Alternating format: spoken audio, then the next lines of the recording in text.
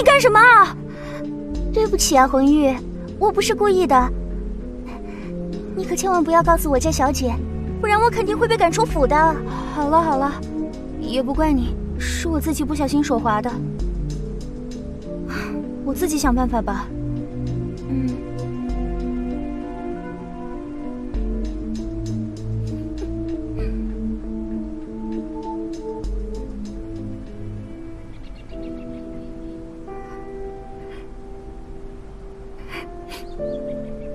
啊，怎么哭了？小姐，奴婢不小心摔断了簪子，请小姐责罚。哎，没事儿，谁都有不注意的时候，下次注意就好了。哎呀，别哭了，别哭了，你没有受伤吧？那簪子坏了，小姐就没有时间备其他礼物了。算了，坏了就不送了。没事儿没事儿，下去吧。啊。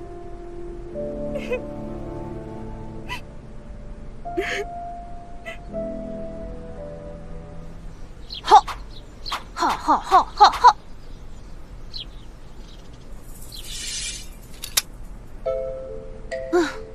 红玉是在说谎。我早就知道，所以啊，这个簪子坏的另有隐情。原来你是故意交给红玉的。我知道大姐在这个府里安排了人看着我，也知道大姐即将大婚，所以着急。于是呢，去试探试探她的反应。你把送给王爷的生辰礼物拿去试探你大姐的反应。我又没有想到这个簪子会断。现在簪子断了，眼下该准备什么呀？断都断了，不送了呗。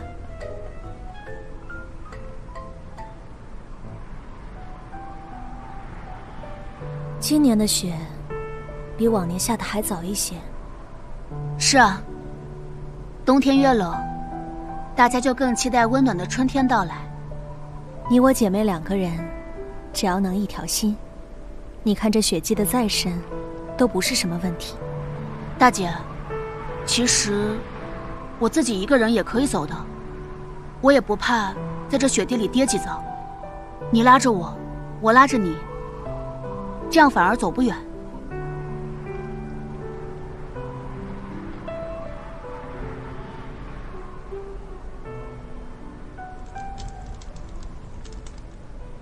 一派胡言，胡言乱语，太乱了。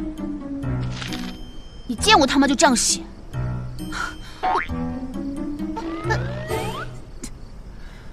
赵恒字荣显，前太子殿下之子，性情嚣张跋扈。胡说八道，一派胡言！我一会儿就把他给烧了去。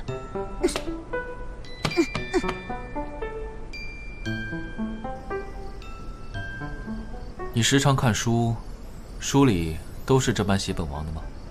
当然没有，还是有一些比较中肯的评价的，放心吧。你的意思是，你看过很多关于本王的书？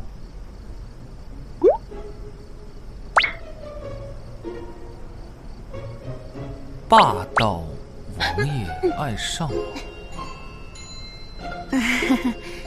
你不要看这个名字奇奇怪怪的哦，它其实很正常的。没关系，本王也没说你什么。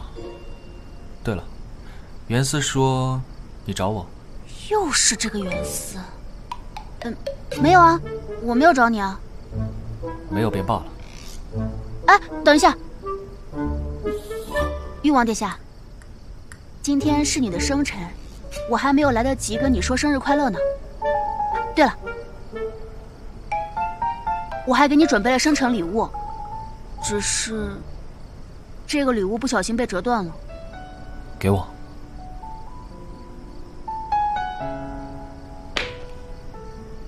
断了的东西不要留着，我不喜欢断理，不喜欢分离。果然跟我想的反应一模一样。既然见面了，不送礼物也不好。应该还没有过0点。你等我一下，我给你准备礼物去。现在？很快。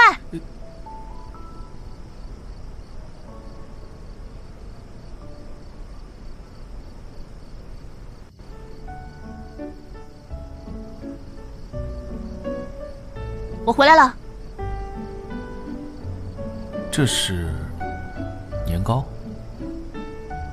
看样子是不太好看，不过刚试了一下，还挺好吃的。它虽然长得像年糕，但并不是年糕，它叫蛋糕，生辰蛋糕。生辰蛋糕？我今天实在是太仓促了，也没有糖霜、奶油、水果什么的。等明年我一定给你准备一个既好看又好吃的。明年？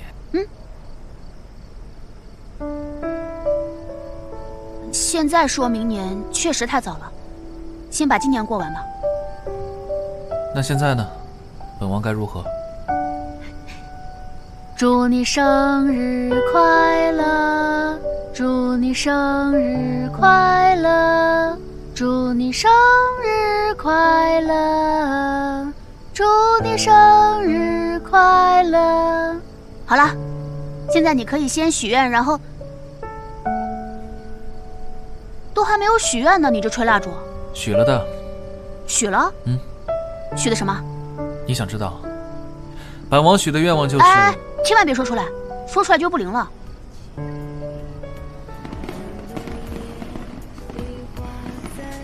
烟花。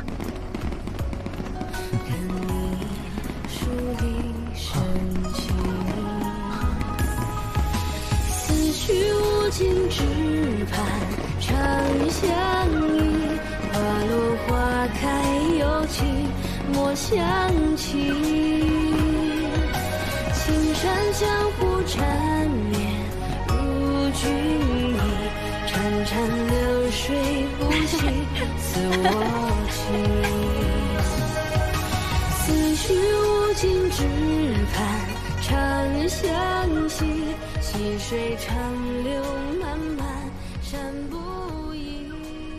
我接下来说的话，或许有点匪夷所思，听起来也有些荒唐，不过我说的都是真的，不会骗你的。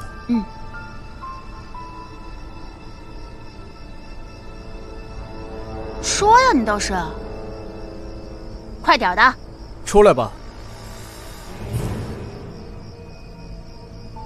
大姐，誉王还真是大度啊，把自己的亲卫都派到你身边。我今天若是不来，你准备瞒我到何时？你说让我信任你，给你时间，我都做到了。我给了你足够的宽容与信任，别人说什么我都不信，我只信任你。我还真是傻，一而再再而三的相信你。大姐，你冷静一下。我怎么冷静？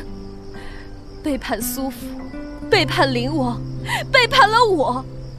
我没有背叛谁，我只是想走自己想走的路。大姐，你就不能让我选择自己想要的人生吗？不能！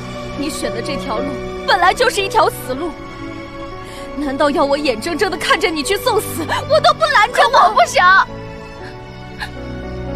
你我的人生本来就不应该绑在一起，没有我的存在，说不定你会过得更加幸福。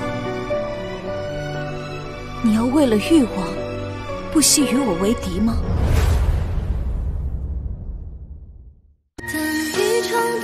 许下一世之愿，憧憬的心愿是与你白头上线，错乱了视觉，承诺着永远，你是我的人间一世掌心的留念。同一盏冬雪洒落在心间，堆积所相遇的天界，将爱迎接，温暖的感觉最适合思念，等我摘几朵寒梅去